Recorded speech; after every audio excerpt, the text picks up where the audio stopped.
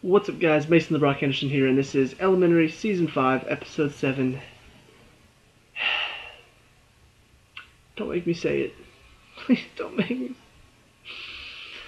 Bang, bang, shoot, shoot. The puns couldn't get any worse. I mean, they've had some really bad titles for episodes this season. The Henny Penny falling, sky is falling. Come on, what the heck?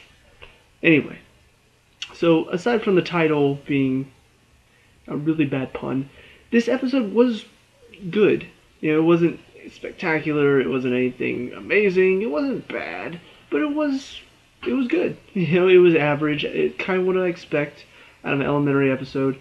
The case itself just is what makes this episode. You know, the stuff on the outside, I'll talk about that in a second. But I want to talk about the case, because one of the things I love about what they do in the show most of the time, sometimes the cases can get really out there, they can be really frustrating or hard to comprehend or hard to follow at times. What I like about most of the cases is nothing happens for no reason. You know, it's not like Bones is an example I love to bring up, because a lot of their cases are just really dumb. You know, there's so many times where, oh, let's see, here's a person who was doing something in the community and also had a little bit of, you know, had some dark secret in the background. So, let's see, was anybody affected by them doing the community? Yes, let's question them, not them. Okay, let's move on. Oh, it turns out he was also working for this underground organization stopping some big bad corporation. Let's question them, not them. Okay, let's move on. Turns out he was having an affair. Let's check the wife. No, okay. Let's check the person he was having an affair with. No, okay. So what could it be? And then they find out something at the very end that ties into nothing half the time. It's just like, oh, that's who did it. And it's for some random reason that really tied into nothing that we were talking about the rest of this episode. You know, that wasn't every episode, but it felt like at least half of the episodes went like that. Like, the cases are not that good on Bones, at least the past couple seasons. On Elementary, you look at this case, and it starts off with, okay, they're looking into this, you know, base jumping thing. They're looking into it, and they find out, you know, the partner, they find out that something happened, somebody died, one of their friends / co-workers died earlier, so they're questioning them about that. Okay, so that, you know, maybe not, you know, maybe we'll talk about it more. They go to the wife, find out she didn't want him to jump, so they're, well, you know, okay, so she didn't want him to jump, why would she sabotage him? Okay, maybe not her either. So they find out that the guy who died had a sister, they go to her, she has excellent marksmanship, so maybe she's the shooter. Turns out no, you know, she has an alibi, she didn't sabotage his shoot. In fact, killing him would have ended up messing up her plan, you know, have him write a book for her brother. So, most likely not her. We find out that the guy who's doing the base jumping, he actually had a side business where he was smuggling people into the country, and we find out he's smuggling in a Taliban warrior. So it's like, okay, now this could be a good reason. So they're questioning him about it, and it turns out, no, nothing to do with that. This guy isn't even really a warrior, he was just pretty much forced into it. So what could it possibly be? Well, they find out who the guy is that was helping the victim bring these people in. They go to question him, and he admits to sabotaging the parachute. And Sherlock notices something, and I wish they were more focused on Sherlock. That is my one complaint about the show in general, is that they're not focused enough on Sherlock. If you watch Sherlock on BBC, that show is all about Sherlock. You see how he makes the deductions. You see how he's figuring this out. He explains sometimes how he figures it out. This Sherlock, it feels like he doesn't explain enough how he comes to these deductions. If he does, it's so rushed that it's just like, wait, what? Like, I wish we could see more from his eyes. I wish we could see, like, he walks in there, he sees the guy has a unibrow, and he thinks back to, okay, that girl, she trims, so she must have a unibrow. And that's where his mind starts going. He starts thinking about that. He wants the guy to remove his gloves because he wants to see about the hair on his hand. You know, he doesn't have any hair there. He knows that she doesn't have any hair on her hands either, the victim's wife, so they have to be related. You know, it's it's pretty much a statistical like certainty that they're related at that point. And so of course that's immediately where his mind goes. As soon as he figures out they're related, he realizes that he's covering for her because she's his daughter. And ultimately we find out he was having an affair. Now at first I was like, seriously? Like, where did this come from?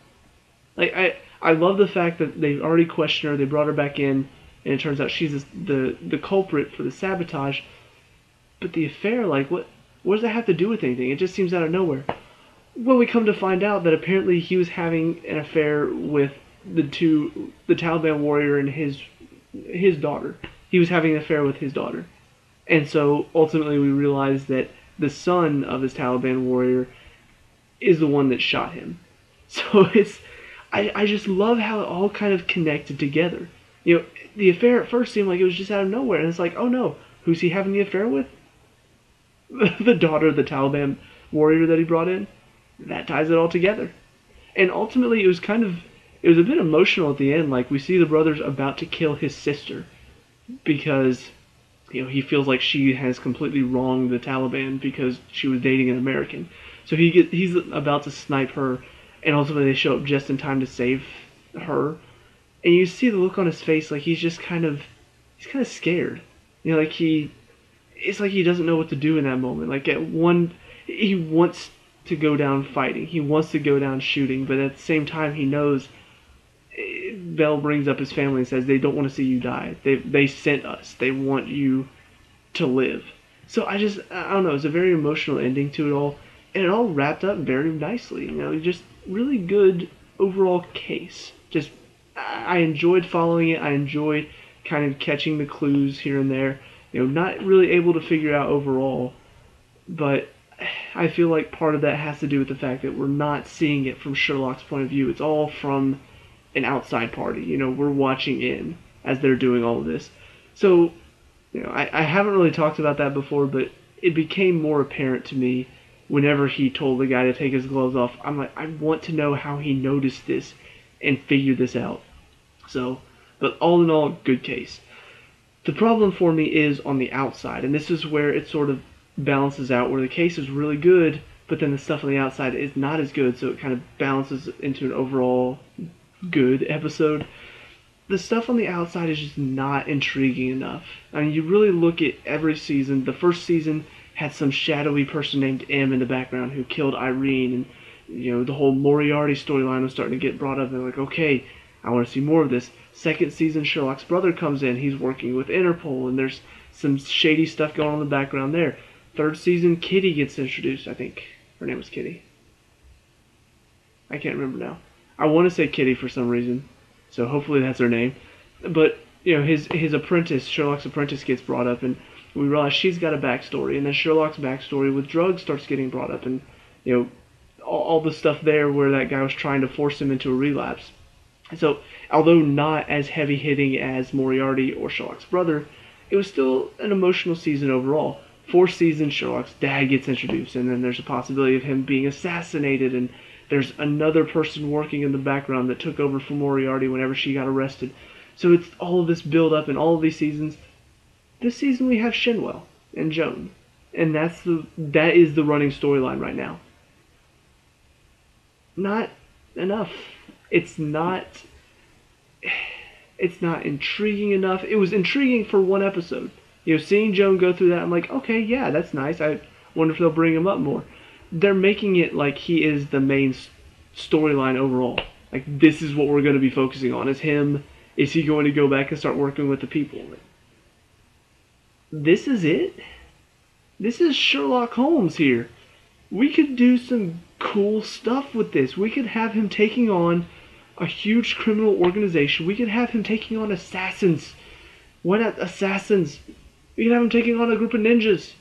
We could have him taking on a corporation who pays everybody off and is killing people, but is not paying for it because everybody is, you know, turning a blind eye to it, and he is trying to take them on. He's trying to bring them to light. We could do so much with this, and you're giving me Shinwell and Joan, and that's it. I threw something. It was a little piece of plastic. I wish I had more to throw, but I can't throw my phone.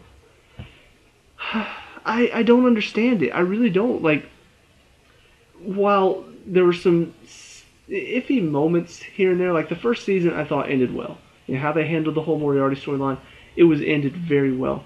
Second season, a little bit iffy with its ending. You know, wasn't bad, but still wasn't as good as I thought it could have been. Third season, kind of an intense ending where it feels like, you know, what's going to happen? Is Alfredo going to die? What's this guy doing? Is Sherlock going to relapse? And ultimately it seems like, okay, he's not, and then he does. It's like, holy crap, you know, what a twist. And in the fourth season, all this build up with his father, and it ended really poorly. You know, the main villain they've been building up for several episodes gets killed off screen by Sherlock's father.